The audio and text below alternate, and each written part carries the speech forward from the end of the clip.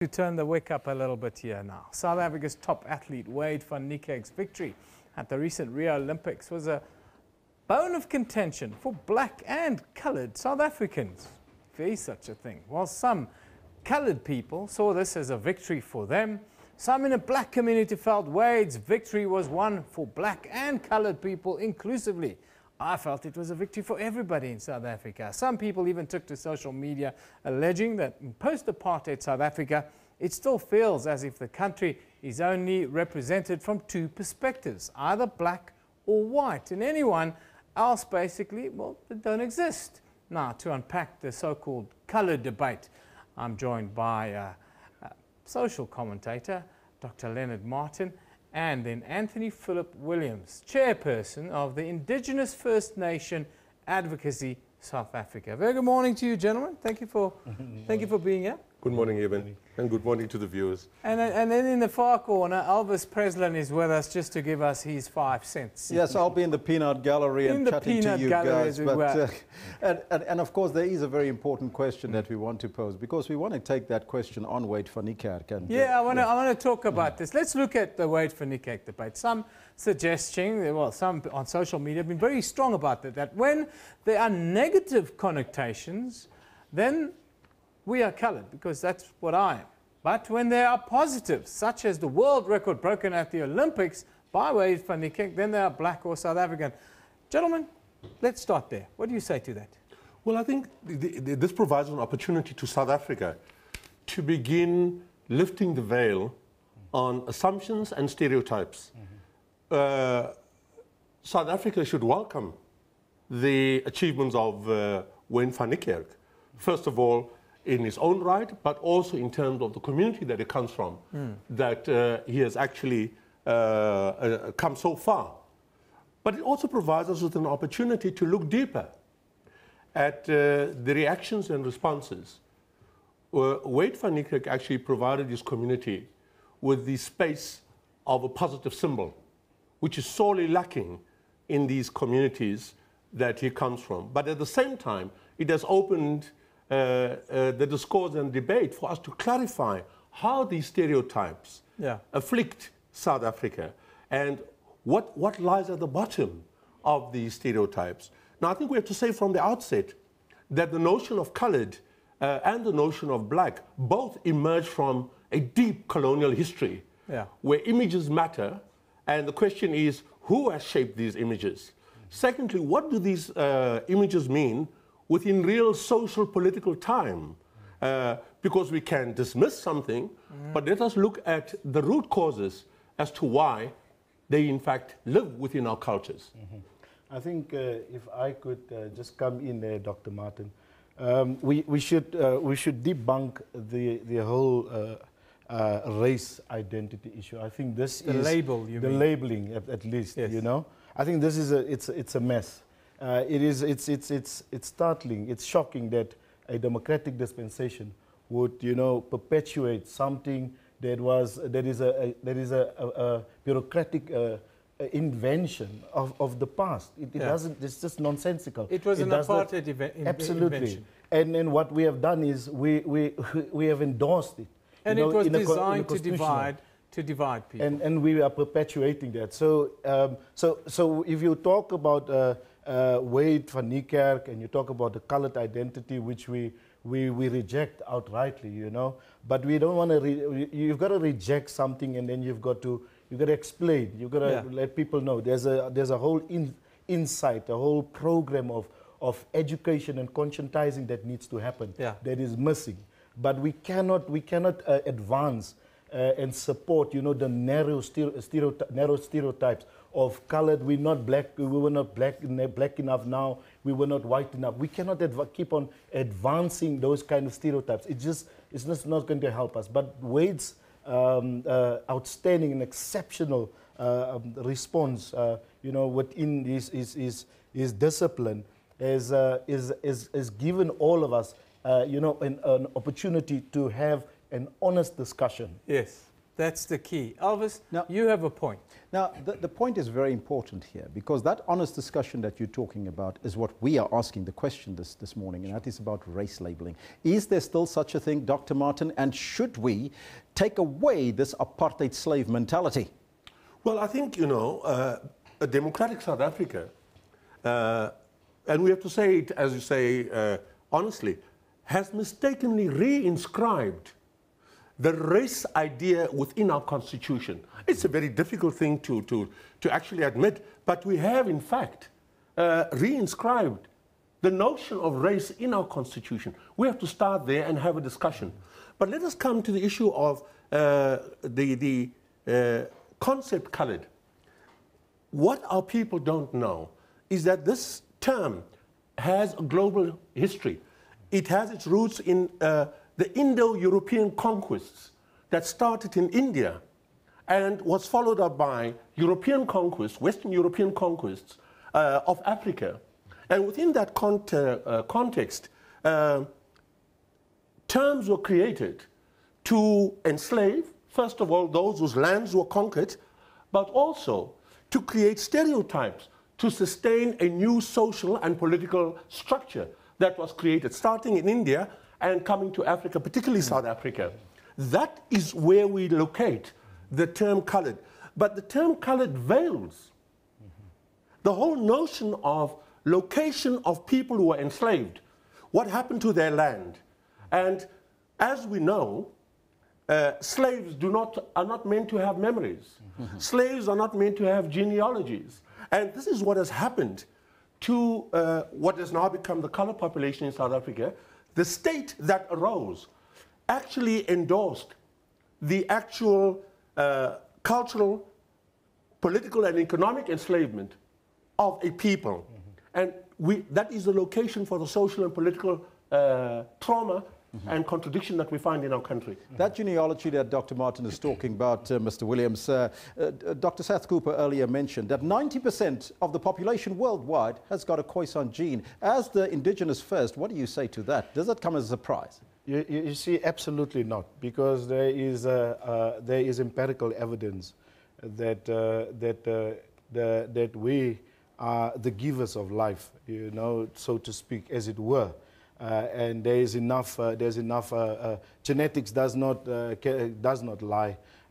It's found that so many people out in Australia, across the world, Europeans have got more Khoisan genes within them.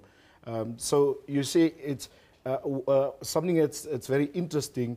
It's if you take the Wayde van Niekerk and you juxtapose that to the Correctional Services 7 case just the other day, that where you see where there's the contradictions within South Africa.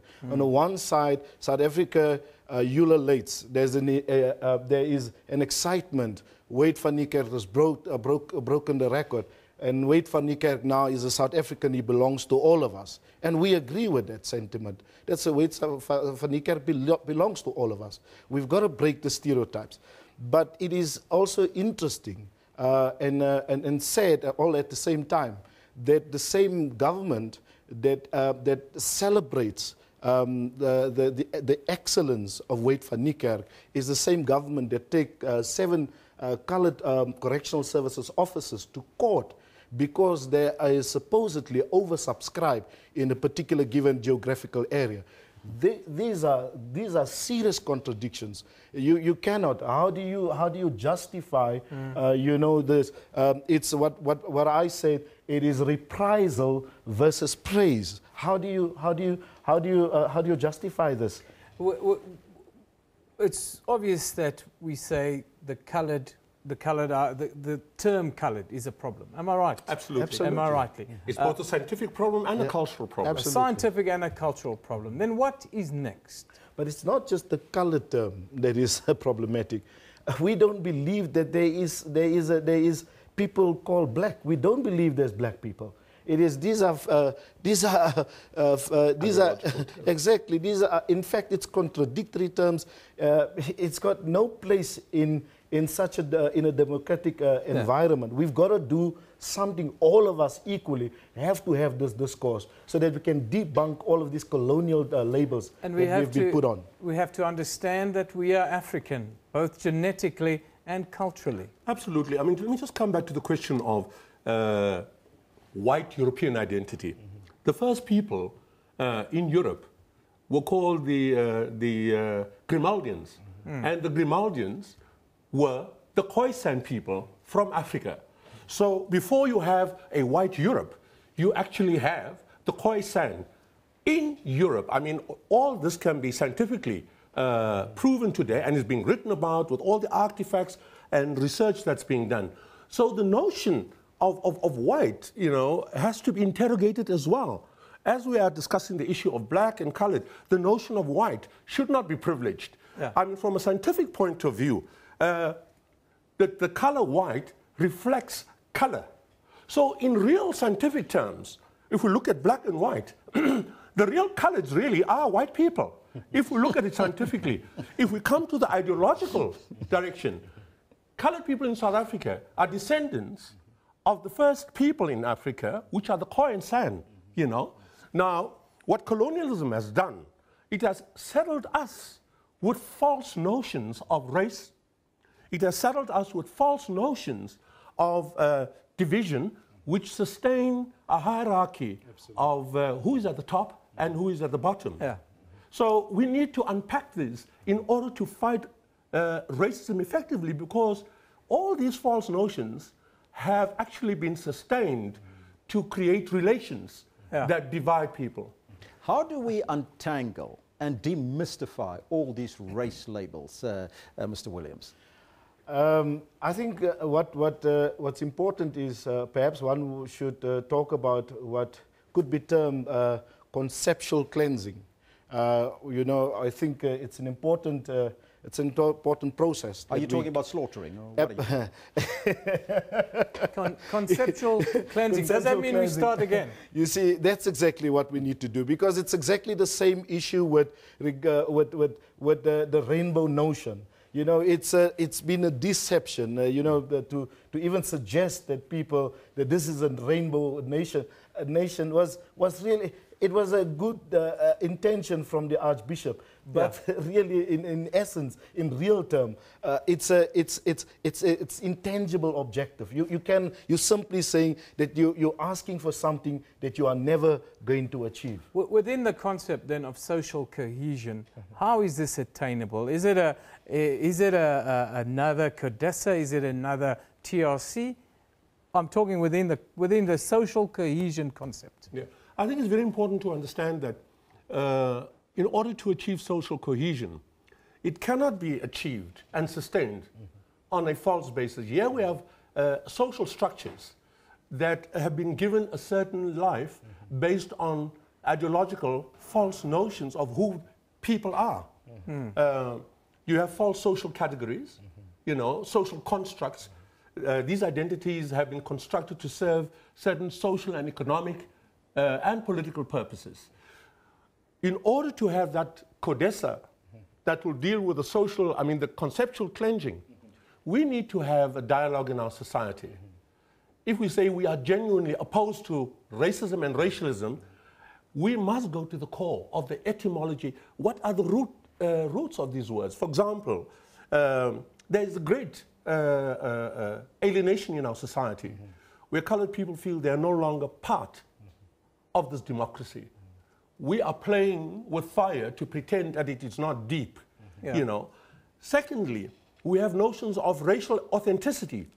Whites feel that they are racially authentic, but it's also imposed on others. Yes, but I also feel that they are victimized in South Africa today. There's a lack of opportunity for them, and there's what they call, if you read social media, reverse apartheid being practiced on them. So all of these things we have to come to terms with. Absolutely, and I mean, if you have to diagnose any disease, racialism is a deep disease in our social political fabric. And for the next generations, the responsibility of our leaders in this generation is to clear the ground in order for a healthy humanity to take place, to actually redesign, reconfigure our social space in order for that equality, but also human self-respect to begin to grow again. At the moment, we are not having that. You see, can I ask you, as the chairperson of the Indigenous First Nation Advocacy South Africa grouping, to give us your final remarks on this discussion? you see, for us, it's important that we go back to the drawing board. But the drawing board has got to do with the foundation. You cannot build, there's nobody that builds anything on the surface. Because if you build it on the surface, you have what you currently have. Yeah. You begin to see how the cracks are coming up, and this country is beginning to disintegrate. The foundation of it all is to come back and identify and have an honest discussion. Who are these people called colored? Why are they called Busman in different pockets and corners? Yeah. Let's have that discussion. Why were they called? Why even amongst themselves do they call themselves Bushi? Something tells us there is something missing. And until we have that honest discussion, and that's got to do with the foundation and the fabric of society, of this country, until you dig in there, you can forget about it. Final words. Well, I think we need to go back and demystify. We have a situation in our history where South Africa still has a lingering understanding that this country, modern South Africa, has had white founding fathers. We've never had white founding fathers. Yes. The founding population of this country has been the Khoi and San population. We need to go back and fill the gap, because the Khoi and San population have been written out of South Africa's history. And then you supplant that history with the notion of colored to break off, to de-link these people from their African history. Absolutely. We have to go back and lay the foundation for a healing. That first and foremost, a liberated South Africa must re-establish itself on its African roots. And this is not contentious, because it is the given history of this continent that if we do not remove the colonial premises for our identities, we're heading for serious conflict, as has happened elsewhere. We cannot build a modern, non-racial, democratic South Africa on colonial foundations. We have to begin clearing up that space in order for self-respect and humanity to be re-established. Elvis, I see you nodding there in agreement. What do you say on this? You've got your 15 seconds to... I can't agree more with the good doctor. This labeling, this notion that there is black people and colored people should be gone. But the interesting thing that I take from this conversation is that white people, you are the real coloreds. Elvis. Yeah, of course. Our question of the day today, deals exactly with this issue. Apartheid race labels is what we're asking you. There it is. Are South Africans still trapped in apartheid race labels? And is that causing us all the hurt? And are we trying to build this on top of a colonial past, which Dr. Martin says is where all the problems begin? It's not a scenario of this country or this continent was built when colonials arrived. What happened long before.